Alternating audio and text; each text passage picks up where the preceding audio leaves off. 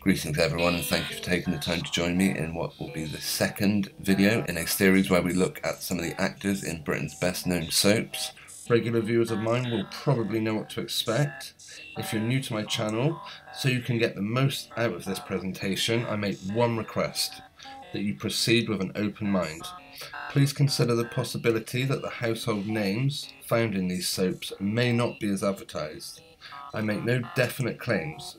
Rather, I present a suspicion I've had for some time. Now, let's remember, it is not uncommon in the world of theatre for one actor to play multiple roles. While social media accounts may reinforce the belief that the names we see in the credits are individual people, I'm suggesting it could be that they themselves are fabricated characters. The common question I get to such claims are, why would they fabricate such a thing? Now, I'll tackle that question at the end of the series, and I welcome all comments. Please let me know if you think I'm onto something, or if you think it's way off the mark. I hope you enjoy the series, and if you are not already, please subscribe to my channel to catch the future episodes. Enjoy.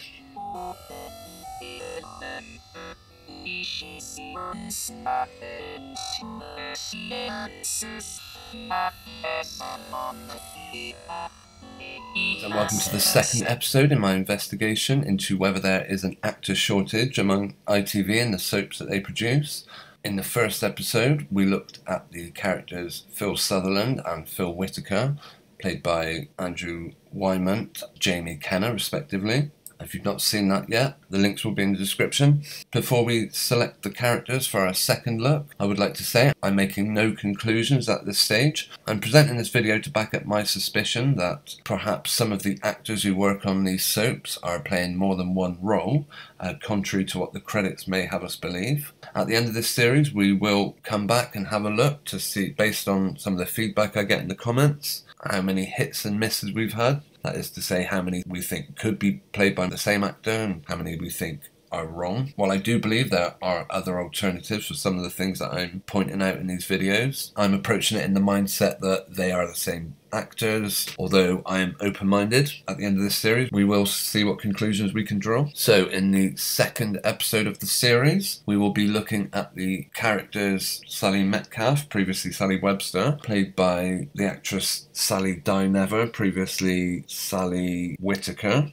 She has been in the soap since 1986 and has been a constant pretty much throughout. We'll also be looking at the character Debbie Webster, who first appeared 2 years earlier than Sally in June 1984. Debbie Webster is played by the actress Sue Devaney. Now, you may be thinking, hang on, what are you talking about? How can these people possibly be played by the same actor? I've seen them in scenes together. While I absolutely concur that these characters do indeed appear in scenes together, I will point out that filming techniques being what they are, bear in mind that this footage we're looking at now comes from November 2020, right in the heart of the time when the bosses of these soaps said they were going to be filming episodes in a socially distant manner, meaning that using camera effects they would make people appear to be in the same room when actually they weren't. Lines could easily be read out by one actor and then they switch them, or at least they just switch seats and then play the other role. And if you believe they couldn't split the film and put the same person twice in one film, then you seriously need to research what is capable with even basic video editing technology. In fact, this scene is interesting. We'll look at the cut point just before Debbie Webster character leaves the shot. As we see Debbie about to get up out the chair, look at the very last scene before they cut. Of course, they cannot let these two actors' paths appear to cross, and the next scene is a picture of Sally Metcalfe with what appears to be a face full of plasticine. No disrespect to the actress Sally Dynevor, but she has clearly had quite substantial work done on her face and other areas, and it is either something as permanent as plastic surgery, or they're literally sitting her in a chair and applying makeup and prosthetic. As I said in the previous episode, the makers of these soaps have some of the best prosthetic departments in the business. series. We will have a look at these two characters from when they first came into it. Let's see, this is Debbie Webster's first appearance from June 1984. A couple of years later, and this person appears in the soap. Would you say that's more than a passing resemblance? I guess you'd have to make your own mind up on that. If we have a look at their IMDb pages, this one for Sally Dynevor. See, she first got into acting in 1985 in an episode of Juliet Bravo. She then got a part in The Practice. She then had a part in some Bollywood movie, Ek Alag Morzam, before finally landing a role in Coronation Street in 1986, after which she would be a constant recurring character right up until today. Sue Devaney, on the other hand, who plays Debbie Webster. If you're not familiar with the characters, Debbie Webster is Sally Webster's ex-husband's sister, so former sister-in-laws. They do have a common family in the soap they play in. Sue Devaney started acting a few years earlier than Sally Dynevor. I'm actually looking for dates of birth. Here on the Wikipedia page we can see Sally Dynevor was born on the 30th of May 1963, while Sue Devaney was born in July 1967, making her about 4 years younger. According to Bing, there is a bit of a height difference between these two characters. Sally Dynevor is 5'2", while Sue Devaney is 4'11". Apparently it's actually quite common for the actors that appear on Coronation Street to be well below average height. Apparently the sets that they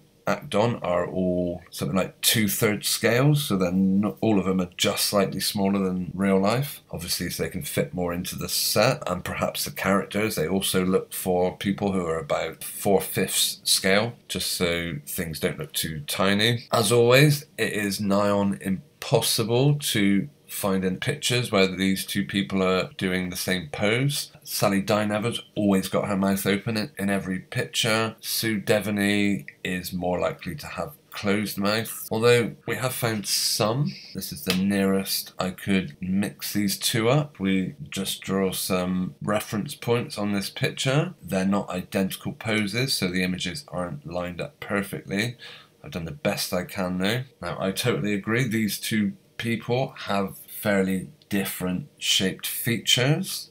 The most obvious thing on Sally Dynevor is the shape of her ears. They are what can only be described as unusual. I do actually wonder if it really is the case that an actor is playing multiple roles. By multiple roles I mean playing the roles of the actors. Could it be that they literally have to have parts of their body trimmed down so that they can have prosthetics fitted over the top? If you want to make a career out of acting, I think you really would make that sacrifice. You would allow your earlobes and maybe upper ear to be cut off so they can attach a prosthetic ear. I know actors have their teeth removed so that they can have different plates screwed in and out. As you can see with some actors, it appears they have the majority of their jaw removed as well, their chin. Quite often some of the actors look downright bizarre, and again I believe that's so face prosthetics can be put in to give the appearance of different shaped face. However, if you do a close-up, clearly these two people have different ears.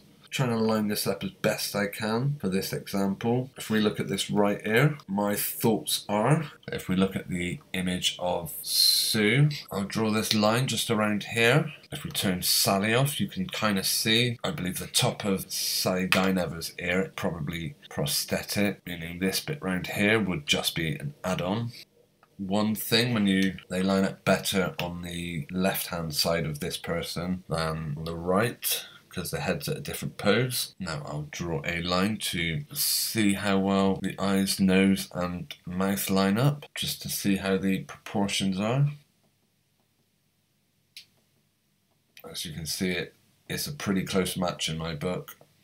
How I would explain the differences in ears: this part of the ear is a prosthetic, and when it's Sue, she still has this same common piece of ear, and anything put on the top, above or below that, is just makeup, it's just a prop. As I said, actors can change their teeth as and when required. You can also see how the bone structure seems to be a very close match on here. The cheekbones, which are just around here, pretty much stay in the same place. They never move at all. Only difference is Sally's face is at a different angle. We do have another comparison picture of these two. Oh, I've lined them up as best I possibly can. You've got Sally with that unusual shaped ear. Pretty much add any shape that they wanted. Her ears are often covered, but yeah, I think they've always looked like that actually. The flesh around the forehead and eyes are obviously thicker and wider around on Sally here.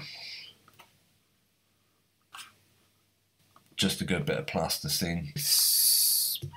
Sally Dynevor and Sue Devaney. Could they be one and the same, or is something else going on? I'm always interested to hear your comments and opinions on the information I'm putting forward, so please share yours in the comment section. You know if you think we got a match or a miss. So we will tick Sally and Debbie off the list, and I'll be back again soon with the next episode.